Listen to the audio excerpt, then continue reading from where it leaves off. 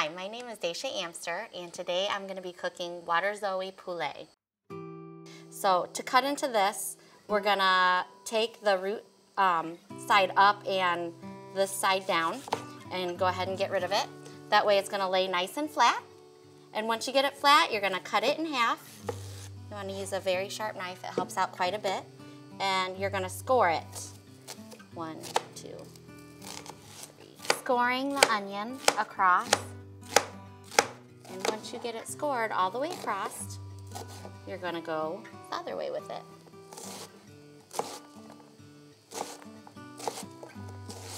We're going to collect them so we keep everything nice and neat in separate little dishes. And we're going to use twice as much onion, and then we're going to take our carrots and go ahead and peel them off. And with these, we're going to take the top and the bottoms off and discard them. And then we don't want it to roll around because it could be kind of dangerous. So we're going to go ahead and get rid of it, make it a little bit smaller, more manageable pieces, and lay those flat. And then I'm going to take it a step further and cut those.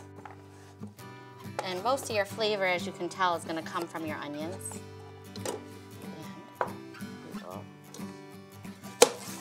So we're going to take the celery and we just cut those long ways and just cut right across. And so you can see that you have quite a bit more onions than you do carrots and celery. Now with this leek, you want to kind of treat it like a green onion a little bit. You're going to use the white part and cut off the little hairy end. And again, you can use that for the stock. And we're going to cut this leaf off. Again, you can save that for your stockpile. And then we're going to take this guy and cut him in half. And when you do that, you can see all the little layers in there. A lot of times you'll get sand trapped inside of it. So you can just take it and kind of separate it in the water. You can run cold water on it, whatever you want to do. But wash that sand out of there because you don't want that in your food. And then we're going to take it and we're going to do half moons with those. Now, classically, you're going to have your mirepoix together. We're adding leeks for more flavor in this dish.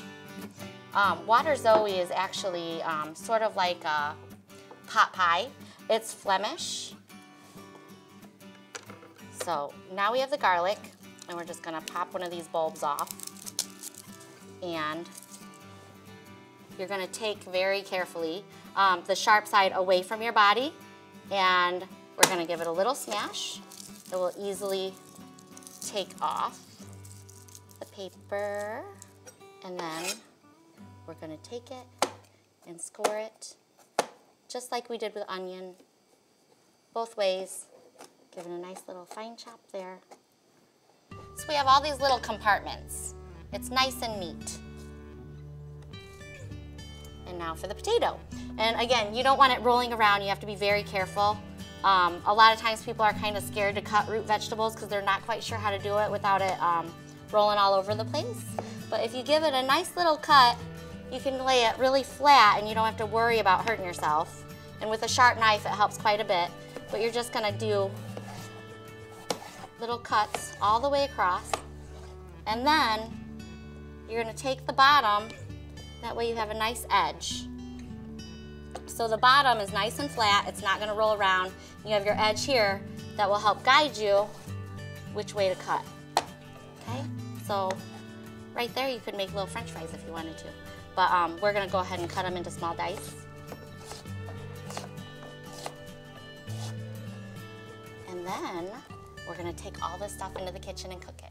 So now we are getting ready to cook our mirepoix, and we're going to take our onions and our carrots and celery.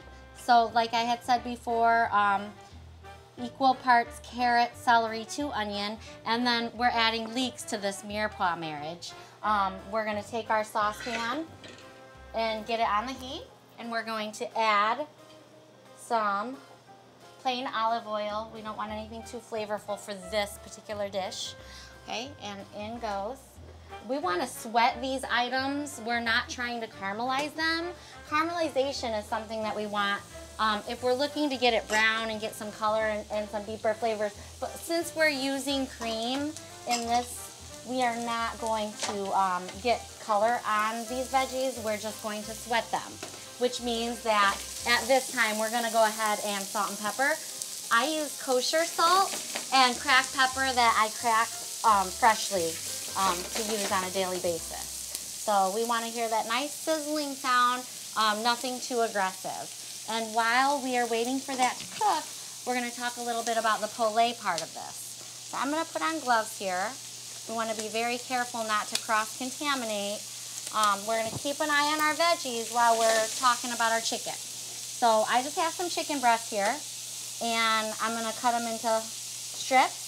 If you have anything not desirable, if there's something on your chicken that you don't want in your dish, then you're just gonna go ahead and cut it off. You wanna make sure, obviously, not to waste some good meat, but you also wanna make sure that you don't have anything tough or anything unpleasant in your dish, okay? So once we get the sweating just a little bit, we're gonna go ahead and add our chicken to that.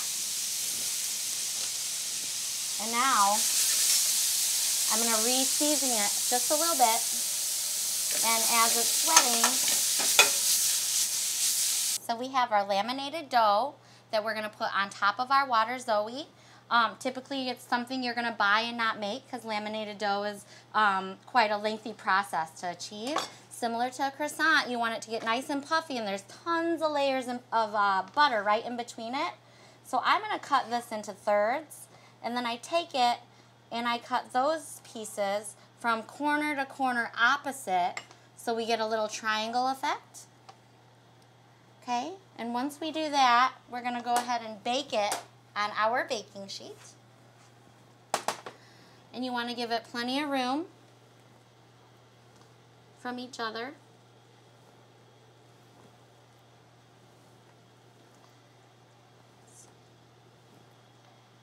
And then you can always refreeze these, but you're gonna wanna be careful to lay it back the way that it was packaged in the first place.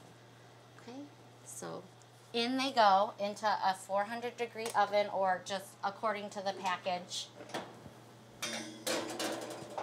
And we'll let those go ahead and cook. All right, let's take a look. And they're perfect. Golden brown and puffy, just right. So now we have some bubbles in our pan. That's a good thing. That's what we want.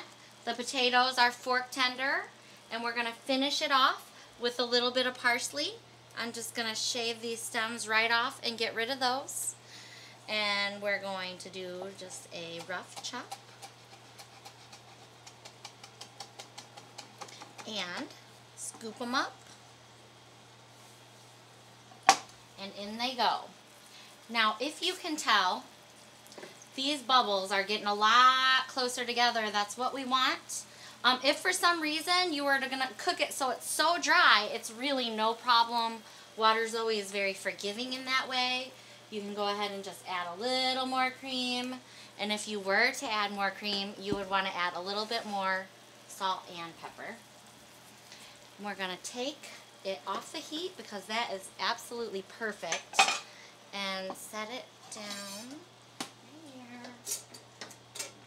Spoon out. And it smells so good. We have some nice mixture of all the ingredients together. And we're gonna take our puff pastry out here. And they puffed up beautifully, and they're nice and golden brown. We're just gonna take one of those. Maybe we'll take two, and set them right on top. And you have sort of like what we call here in the States a pot pie, but it's not enclosed. This is Waterzooi poulet. Okay, looks great. Thank you. So what's all in this, Daysha? It has carrots, onions, celery, leeks, potatoes, chicken, and then the puff pastry and heavy cream and garlic. Oh, it smells so good. Thank you. This might be one of my favorite things you've ever made. This is a really good dish to share with a friend.